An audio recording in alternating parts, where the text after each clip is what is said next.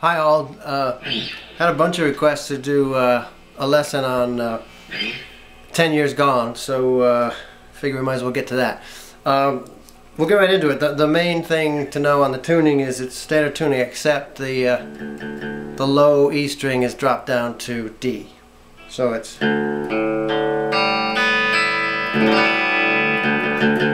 got to drop that low E down to D. So it starts off like this. It's in A, and there's really kind of there's that. The intro is kind of the same as the verse. That's one section. Then it does the solo part. That's another one. Then it does those chords coming out of the solo. So there's like 3 or 4 different parts to it. But once you got those, you got the whole thing strung together. So the opening part during that intro, before the vocal and everything. But again, this is the same as when he starts singing. It goes like this. So we'll just do that little bit right there. Start with an A. You know how to do A. If you're trying to play this song, you should probably already know these chords. And if you don't know how to do an A, learn that and then come back to this later. So you do all the way through the B string. And just take your finger off the B string. So back to the G string, back to the B. And that chord, I don't know what it's called. Somebody will probably post what it's called. But it's A string open, D string at the 3rd fret, G string at the 2nd fret, and B string again at the 3rd fret. So it kind of looks like that. Those two, and then this one in between it behind it. So we'll do that.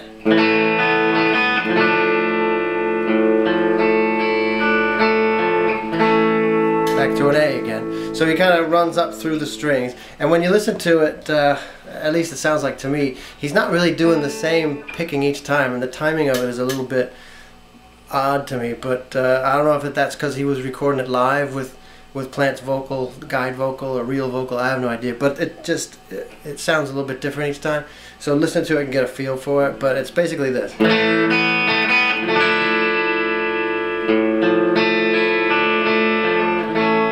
Back to A again. So you do then, as it was, all that other stuff when he's doing the vocal part, and then what for the last one, he just kind of goes like this before he goes into the. So it's just kind of, instead of going, he just does that. This is the money chord of the song in my mind. Jimmy uses this one occasionally. I don't know what it's called, but the A string is at the 6th fret. The D string is at the 7th. The G string is at the 5th. And the B string is also up at the 7th. So it looks like that. I don't know what it's called, but you'll find that you can move that anywhere up and down the neck, and that chord is also in, like, he uses it in the Wanton song when he's doing the bridge part into the solo. So it goes.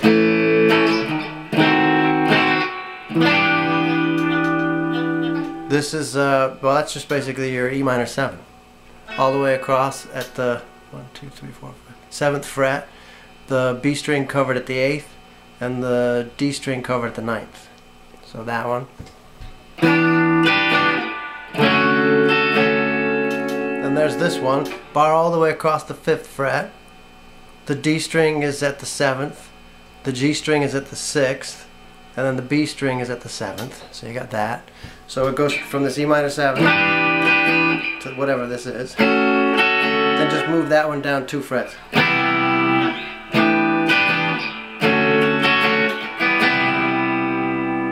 And then it's this part.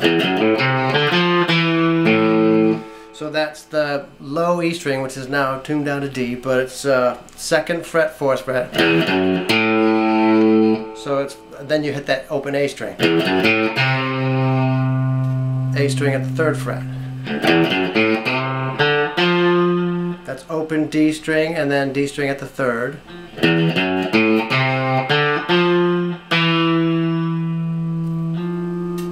3rd fret to 2nd fret, and then open A.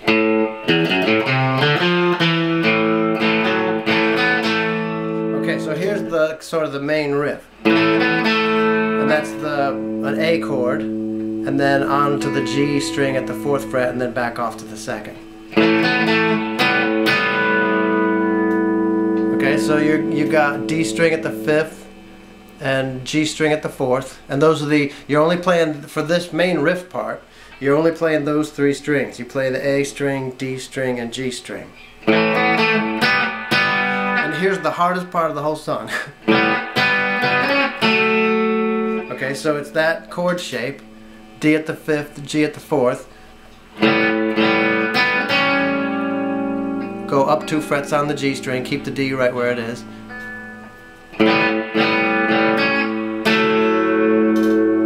It's hard to get that change, man, it is. You know?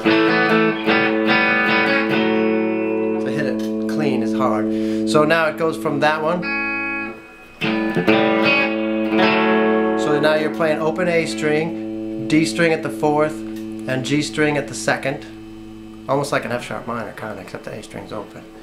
And then again on that G string.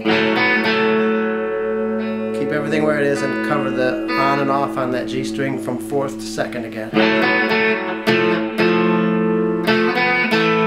So really the D string is just going. Okay, so you're walking down that D string for that little riff.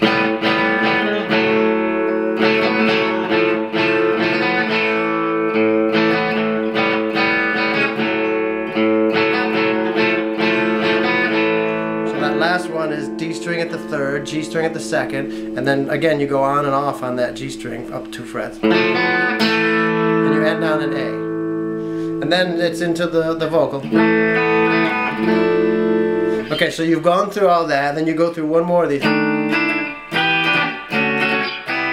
right, and then the guitar solo starts, which is when you're in the solo, it starts out. I don't know what this chord is, it's a D something. And it's just an open D string and then cover those 3 at the 2nd fret. The G, B, and E at the 2nd fret. Now this is a G chord, so you really want to play the top 4 strings. But since the E string is tuned down 2 steps from E down to D, to play a G, as if you would play it like a G5 chord, like that, you have to move the E string up 2 because it's tuned down 2. So that's really just a G.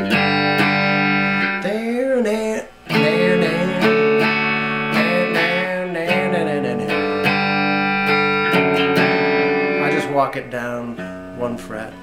Those 2, both at the E and the A, both at the 5th fret. Go down to the 4th fret on the E.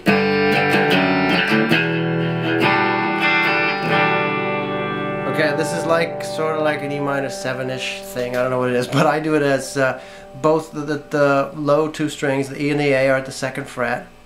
The B is at the 3rd, and the high E is at the 2nd.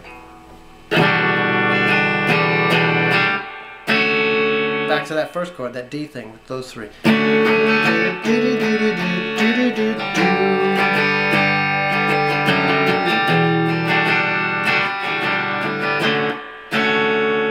And then, so the solo's over and it goes into this part. So that's just those top 2 strings. So you're at the 7th fret, 7 to 9, down to the 5th. That's that same D thing. Just you gotta whack that low string.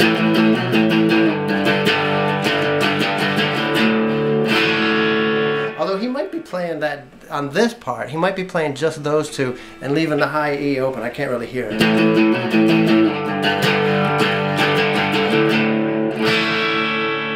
It might be that with the E open. Listen to it yourself and see what you think it is.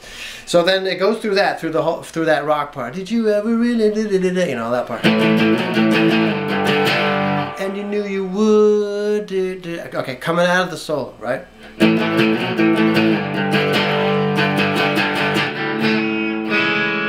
That chord coming out of the solo. So that's open A string, D at the 2nd, G at the 1st, and B at the 2nd. So it's kind of it's it's that same opening chord, except it's all moved down a fret. So instead of doing it here, you do it here. Go for that A. Now this D thing rears its ugly head again. That's open D string and those the remaining three at the second fret.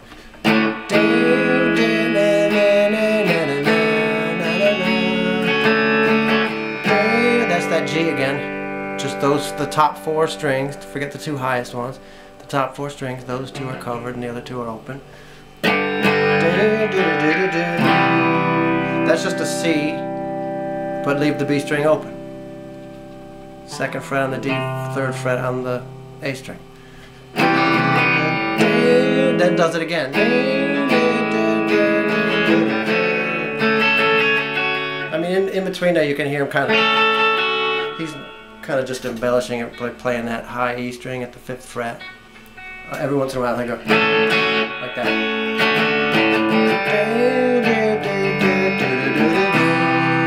And now we're at the end of the solo and it's...